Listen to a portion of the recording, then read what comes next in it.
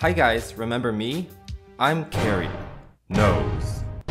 First of all, if you're interested in machine learning, you gotta check out Suraj Raval, who's also got a YouTube channel dedicated to teaching artificial intelligence stuff. He's got an actual degree in computer science and I don't, so that tells you something. And he makes videos like this. Hello world, it's Suraj, and welcome to Intro to Deep Learning. In this first episode, we'll predict an animal's body weight given only the weight of its brain. You mean this thingy? Yeah, you know what it is. Link in the description. Anyway, today I'm gonna try to get my computer to replicate my voice. Spoiler, you won't be impressed. Before we move on, I already know I'm gonna get a lot of comments like, "This has already been done before," and "Somebody else got successful results with a different method, so your method is not worth trying." And to that I respond, yeah. I admit I'm not the first person to try something like this. YouTubers Something Unreal and John Reevman have already posted impressive results of computers using neural networks to imitate human voices.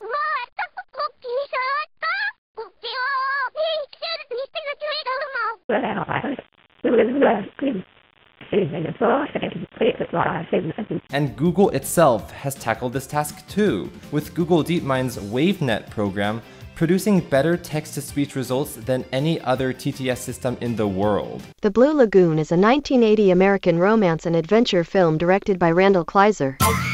It was fantastic. Jeg still German, but the next thing I sit out of teacher did the thing that got kid so I'm Also, really advanced text-to-speech systems like Siri or Amazon Alexa aren't really comparable here. Aren't comparable? What the hell do you mean by that, you little bitch? Because those systems are already given which phonetic sounds and words to say. In addition, they probably use pre-recorded samples from human speaking, which is like cheating.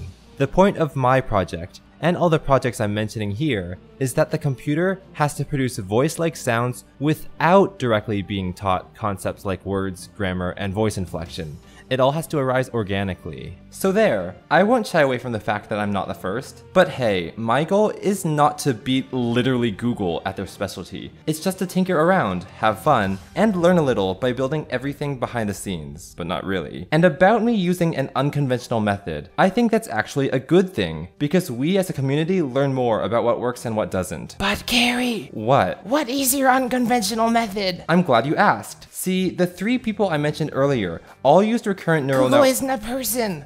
What was that? Google is not a person. You think I didn't know that? Well, you said three people. The three entities I mentioned earlier all used recurrent neural networks applied to raw audio samples, which just means each sample was being produced one at a time. And considering that there are anywhere from 11,000 to 16,000 to 48,000 samples per second, they're gonna have to go through a lot of steps just to produce a small amount of audio. Not only will that take a long time, I heard that WaveNet takes 90 minutes to produce 1 second of audio, but it also strains the computer's ability to remember past events and discover patterns. But I mean, let's be clear, these downsides must not be too serious if Google was still able to produce bleeding edge technology with them, right? So maybe I'm just overreacting.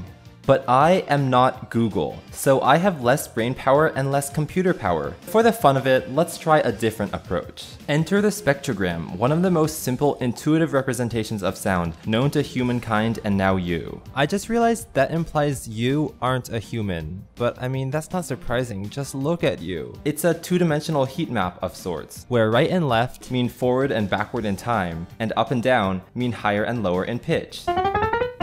Lighter colors mean stronger vibrations at that frequency at that time, and darker colors mean weaker vibrations. If you've watched some of my older videos, you might be thinking, "You've already used spectrograms 2 times. This is nothing new." Well, I see your point. Those images were not true spectrograms. Why? Well, they could only depict notes coming from one instrument, and in my mind, true spectrograms should be able to represent any sound in the world.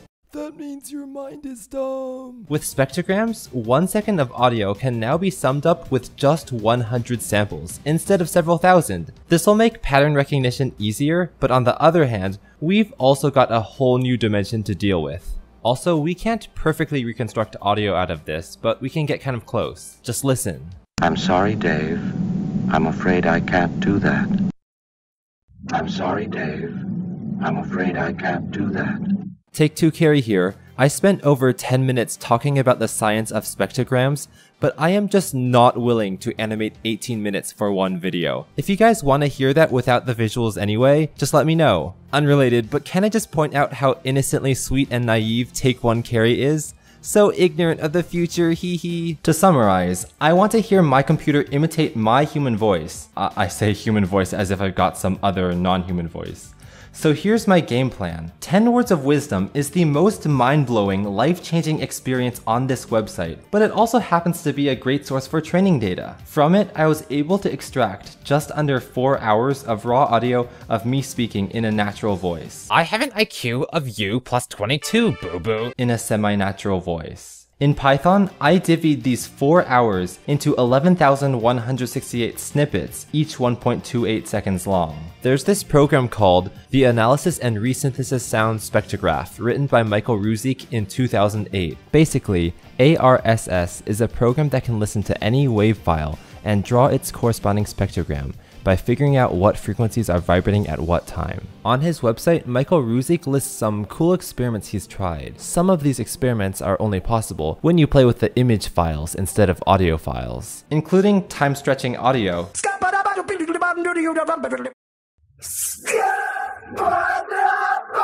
time-squishing audio, stretching pitch intervals,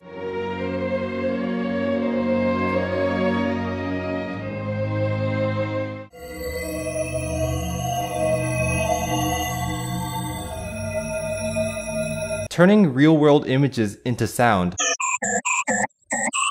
and even converting an image of Lena into sound and then back into Lena. But anyway, the main reason why I love R so much... Can we start over? The reason why I chose ARSS, even though it's such old software, is that it's the only program I could find that could be called from the terminal, allowing me to call it from Python. And it can convert from raw audio into spectrogram image and backwards, though not perfectly for some reasons I described in the 10-minute blurb I cut out. Anyway, I'm going to set up ARSS with the parameters of 100 pixels per second and 24 pixels per octave, giving us 128 by 128 pixel images. Small enough for Hypergan to train fast, but big enough to depict what's being said. But barely. Okay, to be honest, the resolution's so low that the audio reconstruction barely sounds like me. Means you guys will be eliminated. But hey, lo-fi music is back in fashion these days. Question: why did I choose a frequency range of 180 to 7000 Hz if my voice is only about 130 Hz? Yes, this is 130 Hz. The answer is that I initially took a wider frequency range of my voice, but I wanted to cut out all the stuff that didn't look useful for articulating the sounds. Only this stuff looked useful to me. Wow, you're being real scientific right there. Remember, I'm a tinkerer, not a researcher. I do this to have fun, not to expand humanity's knowledge. Here's my Python code, by the way. Also, there's this weird trick where you can still hear the fundamental frequency of a sound even when you can only hear the overtones. Check it out.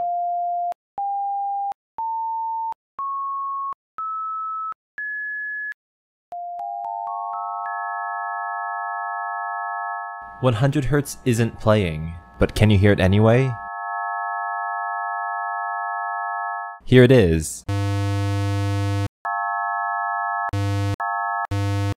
This means that even if my voice's frequency is technically out of the range of this image, you'll still be able to hear it because its overtones are in range. Back to my game plan. I fed the 11,000 images as training data into Hypergan, which simply speaking is a program that looks at thousands of images from the outside world during its training session, and then uses deconvolutional neural networks to generate new images in the same style as the originals. You guys have heard me talk about this relentlessly in previous videos, but if you haven't, check the description. Let's have Hypergan train on its own, but stop it every 6 minutes to hear how it's doing. Hypergan's gonna give us images back, but we can convert those images into audio almost instantaneously by using ARSS. So without further ado, here is the beginning of Hypergan's attempt to sound just like me.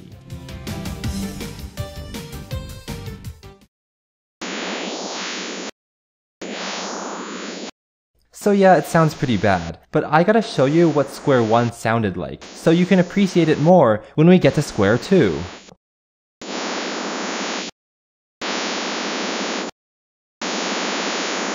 Sounds like lasers, doesn't it? Speaking of lasers, check out my laser songs. I'm such a sellout.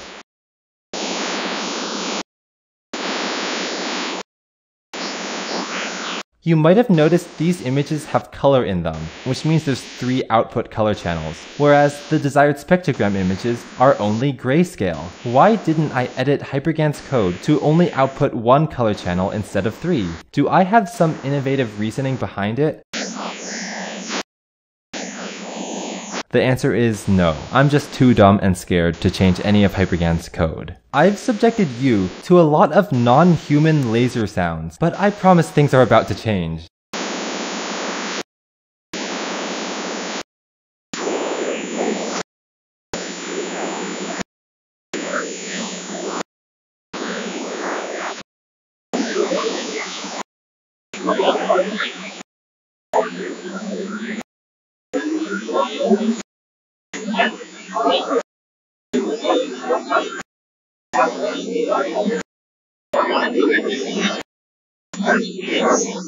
And just like that, a muffled, somewhat metallic human voice comes out of thin air. It's not great, and you can't even make out any words I'm saying. But what's spooky is, you can kinda tell it's me.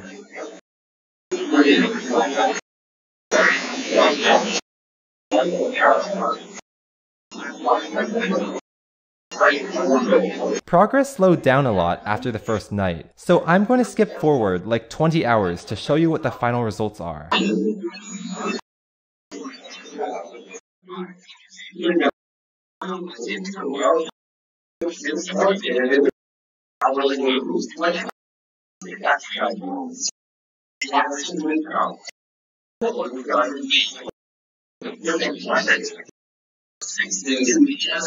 There it is, those are my final results. Like I warned, you're probably not too impressed. But audio definitely cleaned up a bit since 20 hours ago. There's less of that constant buzzing background noise than before, which you can also see visually by the background becoming darker. But that watery metallic distortion of my voice itself never went away. And I don't think it could ever go away. Again, that's because the image dimensions are so low, and ARSS as a program can't reconstruct audio with perfect fidelity. With that all being said, I do think my methodology has some benefits over the work of Something Unreal and John Reevman. Not Google DeepMind though, Google DeepMind's unbeatable. So because my base unit of time was the pixel at 1/100th of a second, whereas the other two's base unit of time was the audio sample at 1/11,000th of a second, my program was able to learn long-term patterns like voice inflection and sentence starts and stops better. At the beginning, you can hear Something Unreal and John Reevman's LSTM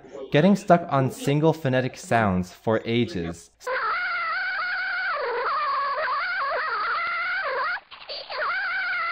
Since one vibration in that phonetic sound already takes up several hundred steps, a long time in the RNN's eye. I suppose this is pretty obvious, but on one hand, the neural nets looking at the microscopic level do better on the microscopic level, with crisp, enunciated sounds. It's because that crispness relies on a few of those audio samples right on the transitions of sounds being just right. On the other hand, neural nets looking at the macroscopic level do better on the macroscopic level, with my generated audio generally getting the flow of sentence intonation sounding about right. I would say their neural networks sound like a person with a stutter talking just inches away from you, whereas my neural network sounds like a person speaking coherently, but standing behind iron doors and underwater. Of course, I'd be able to say that a little more confidently if I could generate samples longer than 1.28 seconds. So I guess the video's just about over. Maybe I could talk about ways to improve this voice generation. I'm feeling a little wary of Hypergan at this point,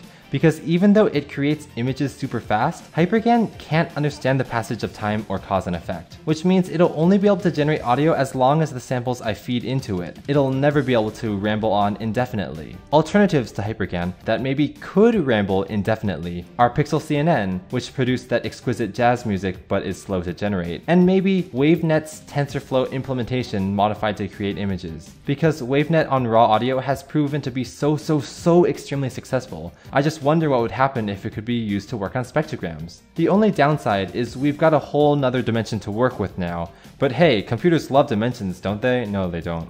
That's it for now. Thank you, patrons. You guys are super cool. See you viewers next time. Oh wait, 2 more announcements. 1. If you want to see sloppier videos from me, including a video that's literally 1,000th the length of this one, check out my new second channel called Humany. And 2. Computery thinks I hog up too much of the spotlight and wants to do the outro for once.